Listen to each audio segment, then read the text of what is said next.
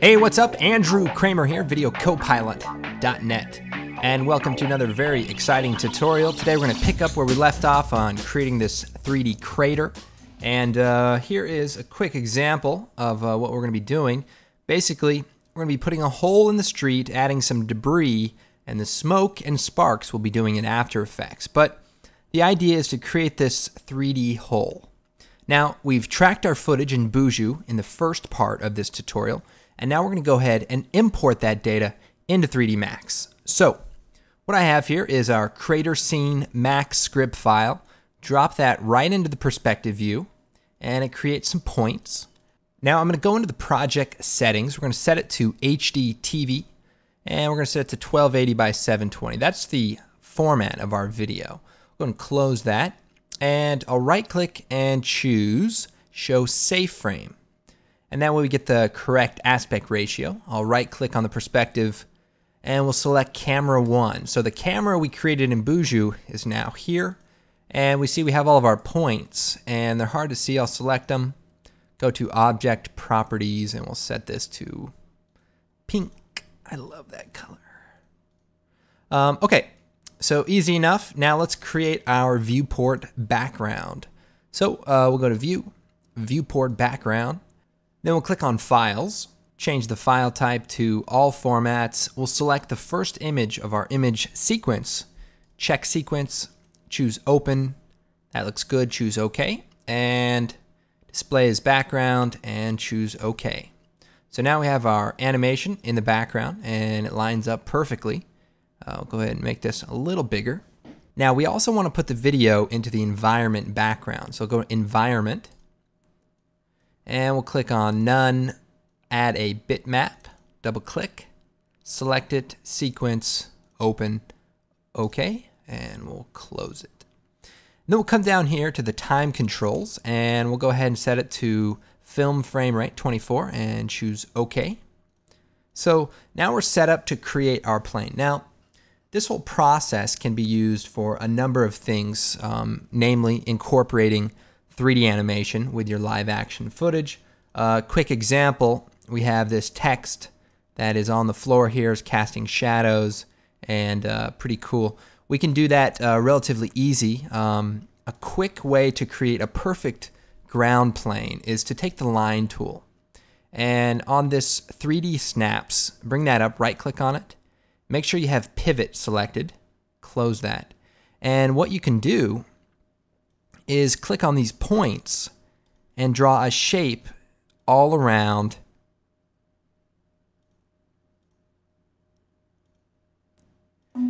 and close spline. And what that does is creates a flat plane that adheres to the surface of the street based on the tracking data that we've exported. So this is probably the most accurate way to get a flat plane. And then what we would do is select that line, modify, select the spline, and select all of it. Right click, scale, and then scale it up till it's large enough. And that we can right click and convert to editable poly. And now we have a perfect ground plane. And go create some text, add a bevel,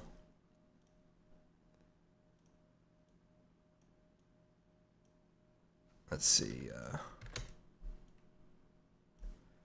looks good. We can scale it down also. Also, we can shut off the snap at this point. Now, we'll take the green object properties and we'll switch it to something a bit easier to see. And what we need to do is line up the max text to lay on the surface, since it's not perfect with our scene, and we can rotate it a bit and move it down. And if you look in the view here, you can see when it intersects, and you can rotate it until you get it just right. So then we can add a quick skylight, turn on the shadows, set it to maybe 5.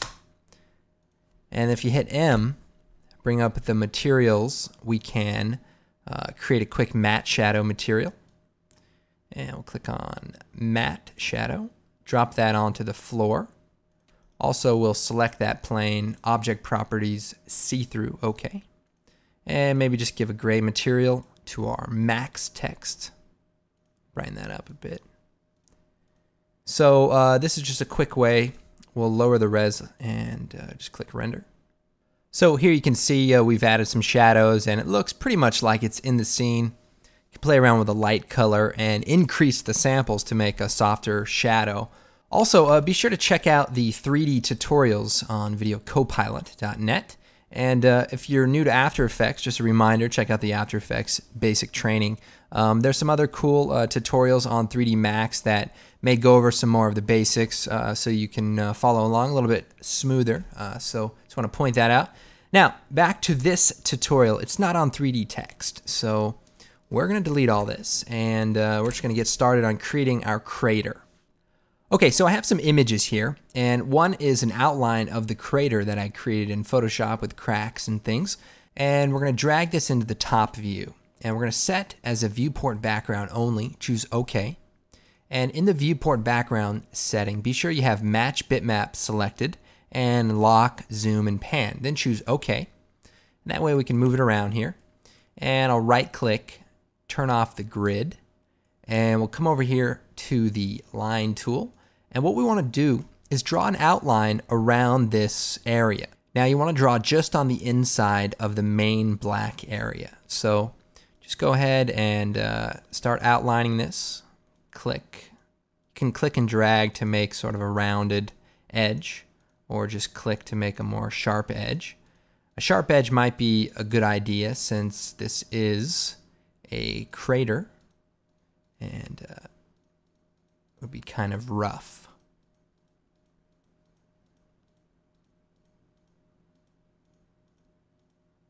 And we close it off. Yes. So that's kind of the main part, and we can go into the modify and edit any of the points for that line and move them around and, you know, fix them up if we need to.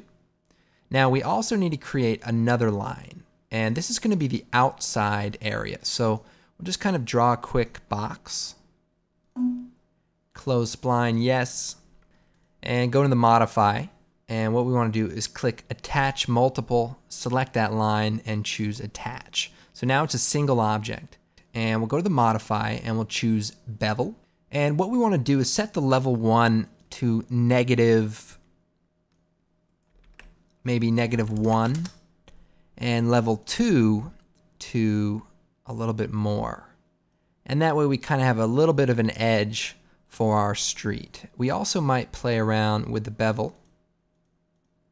Maybe 0.2 kind of gives it a nice edge.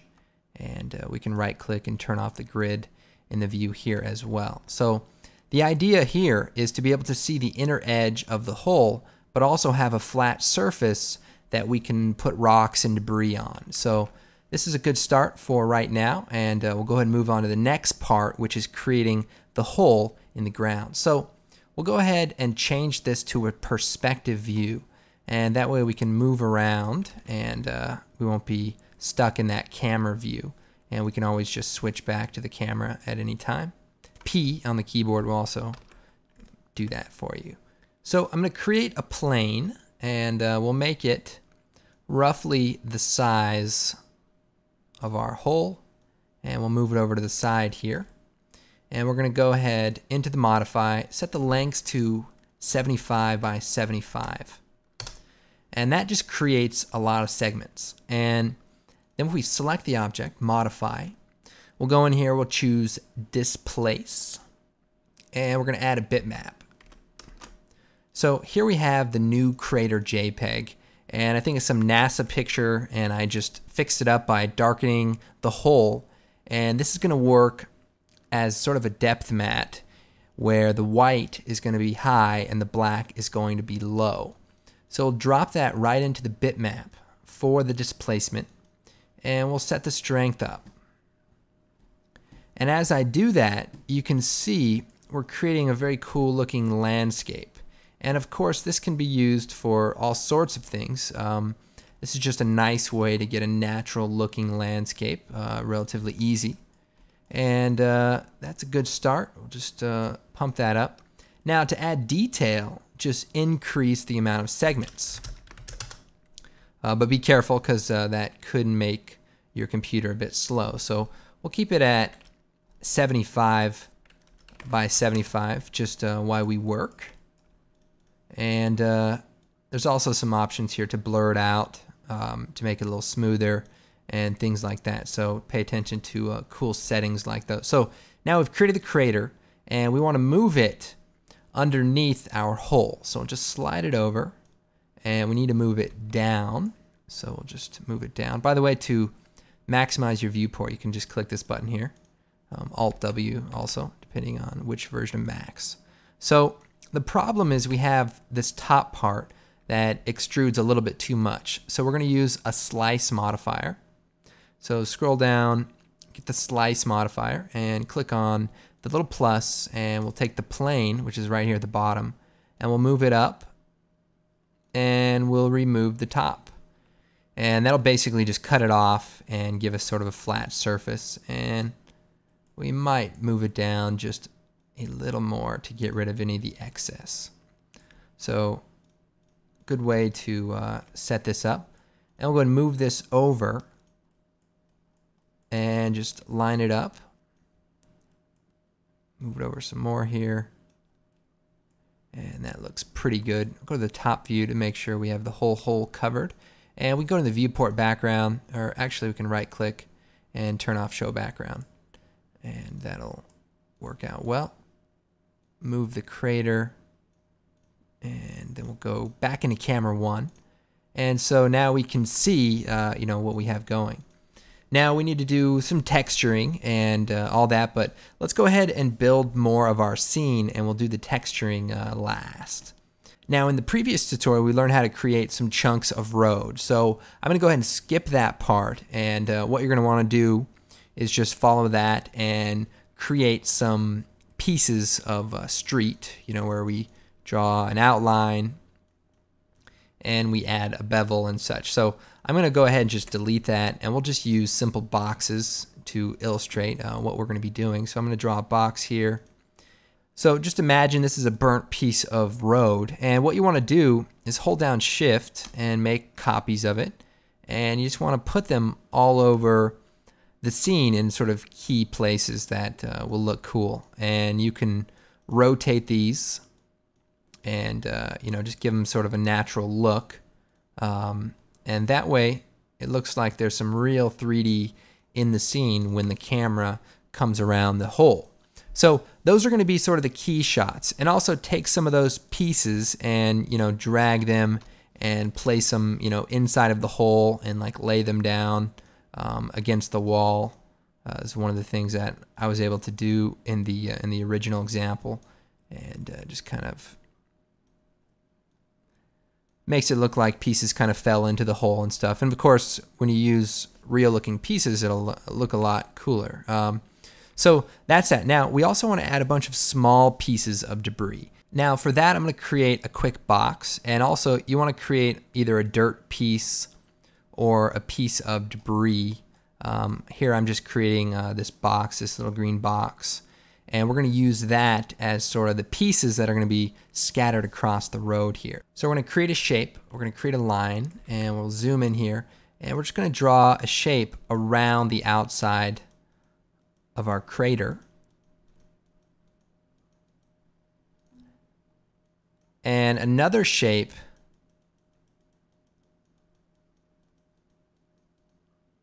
around the outside of that.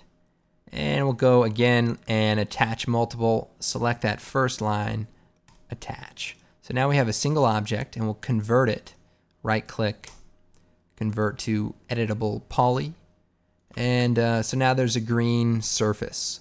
So what I'm going to do now is create a particle system. So hit 6, or just go into particle systems and PF source, and just add that into your scene, and click on particle view. And here we're going to make some modifications in order to add some pieces on the surface of our street. So firstly, on the birth operator, we'll set it from 0 to 0, and we'll do 500 pieces. Now the position, we'll go ahead and delete that.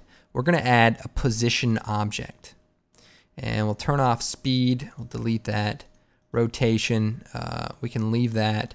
Shape, we'll delete that. And we're going to add a shape instance. So the shape instance, we're going to go ahead and select the green box. Now, as in the previous tutorial, we created a piece of dirt, and that's what you're going to want to use for this particular option. And we're going to go click on the geometry type, select that box, and now that's added into this operation. And we'll set the scale to 50, the variation to 75. And I'll show you what that does in a moment.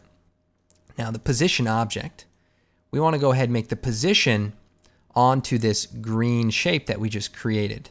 And so we'll go ahead and click add, and we'll select that green shape. And so instantly you can see those particles are now all over the surface of our street.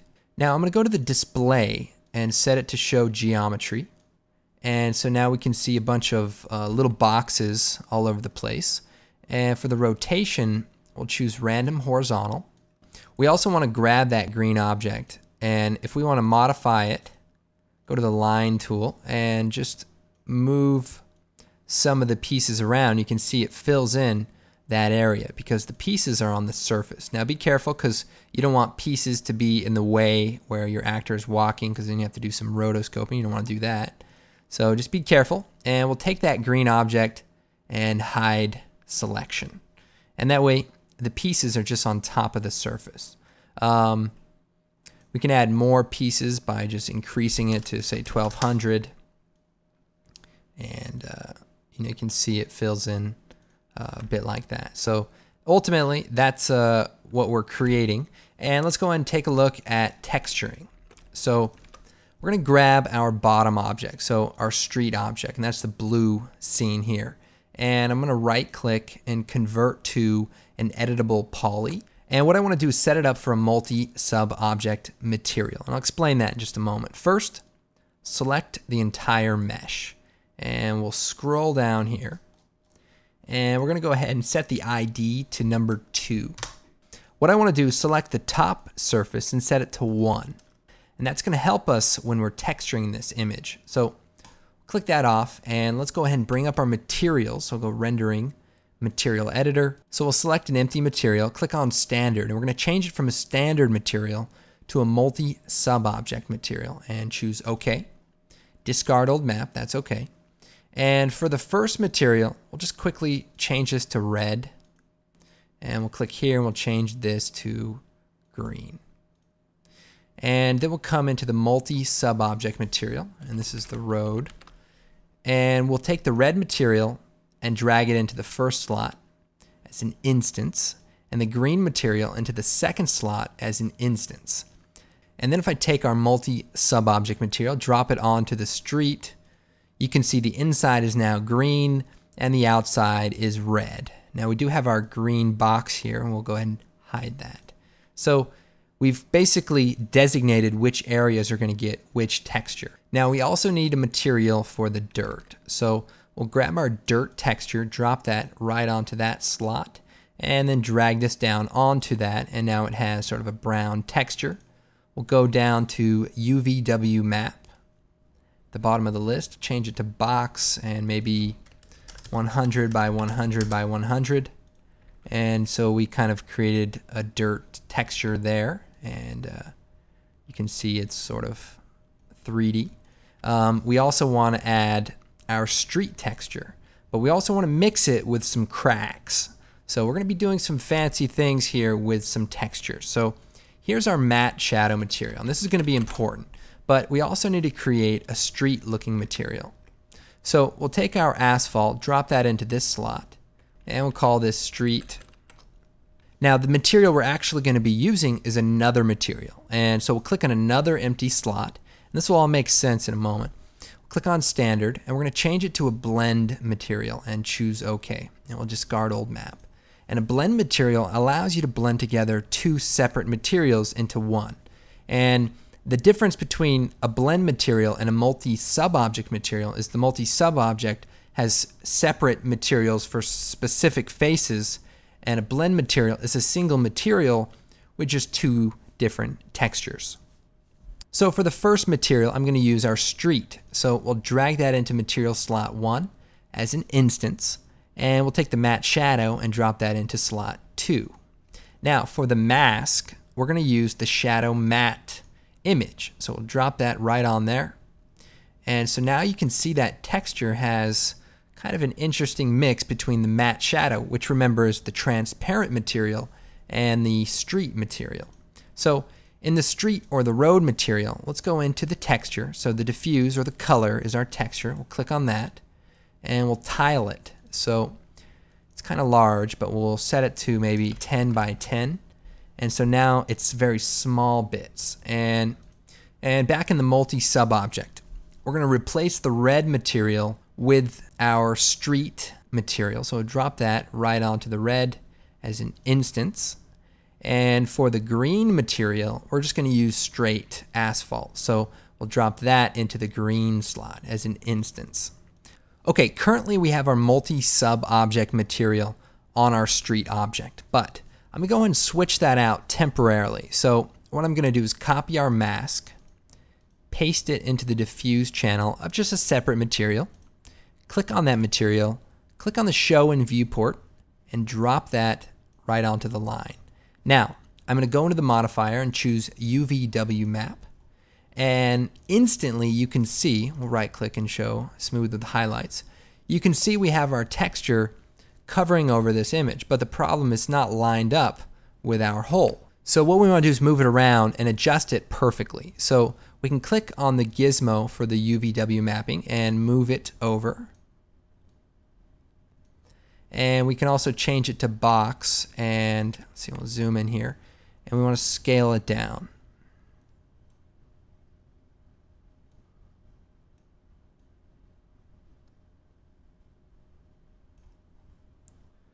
Now the image is looping around the edge, but that's okay, and we'll fix that in a moment. So we'll go and close out, and we'll back up. And what's good about this is now we know the material is going to line up perfectly. So we'll click on M, bring back our materials, and we'll take our multi-sub object material, drop that down there. Now everything should render out correctly. Okay, so this is looking pretty good. Definitely illustrates what we've been doing here. Now, one thing we can do is play around with the mix of that texture. Here we can see it's a little soft. It's not as harsh as it could be. So what we can do is go into the material that is the blend material and play around with the mixing of the mask. So we can use a curve, and the curve is basically a way to blend it. And if we bring that up, we can see the difference. Without the curve, it blends it like that. We turn that on, and the blending is a lot harsher. So I'll go ahead and make a duplicate of this viewport render and go ahead and render it out again, and we'll be able to compare the two. Okay, so you can see it's a little bit darker, but we might even adjust our street material so it's even darker. And so what we'll do is go in here, we'll set it to black, and then we'll come into the maps and we'll blend the diffuse texture of the asphalt with the black color, and we'll set this to maybe 70. And we'll go back in here, and here's what happens when you adjust the curve. Sort of gives either a harsh edge or a soft edge, and you know, that looks pretty good. And let's go and do one more render to see if we can get it looking a little bit better. So F9. Okay, so it's looking pretty good. Now we may want to adjust the position of all of our objects in our scene so that we're covering over you know, most everything. Also, we'll click on this and we'll set it to see-through, and that way we kind of see what's going on here. I'll go ahead and select everything except the camera. Actually, I just want to select geometry. So we'll change this to geometry and then select all this, and we'll just slide it over. And just want to move it around so that he isn't standing in the hole. So we'll just slide it away from him a bit. Also, if I unhide all, I can grab that green object and also move it over. which will move our particles over. We'll go ahead and hide that green object, and we'll hide the green object also.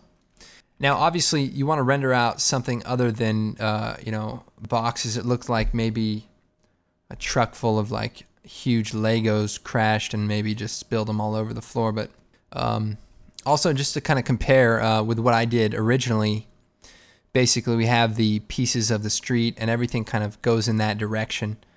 We have the little pieces of asphalt, but there's also the brown pieces of the dirt also. And, you can just play around with the blending and, those materials. See, there's two materials where you have the top as sort of the color of the street and the bottom and the side is sort of the dark color of the asphalt. And using that multi-sub-object material, you can do that relatively easy, and just check out the previous tutorial for tips on that. So anyway, this is looking pretty good, and we want to go ahead and render it out. So we'll go into the render settings, and we'll set the range from 0 to 171 and back to full resolution. Now for the output, we want to make sure we set to PNG, and we'll call this crater, and save 48 bits alpha channel, okay, and go ahead and click render. And it may take a while, but it should look pretty cool when we start compositing in After Effects. We'll go and tackle some more compositing tips in the next tutorial. We'll be adding some smoke and some more texture on the ground to make it really look beat up. Well, I hope you guys enjoyed this. My name is Andrew Kramer, and be sure to check out our bullet training DVD if you're looking for a more in-depth look at integrating 3D with After Effects, including Cinema 4D and Blender. Be sure to check it out. It shows you everything you need to know, including basic setup for the program, and not just a quick run through, but an in-depth look at, the settings and, the interface. So be sure to check it out. And of course, don't forget to check the blog. We try to update as much as we can, and we have a great forum where a lot of active users are sharing information and expanding on tutorials, and just a lot of learning going on. So be sure to join up. We want you to be a part of this great community. So until next time, keep your eye in the sky.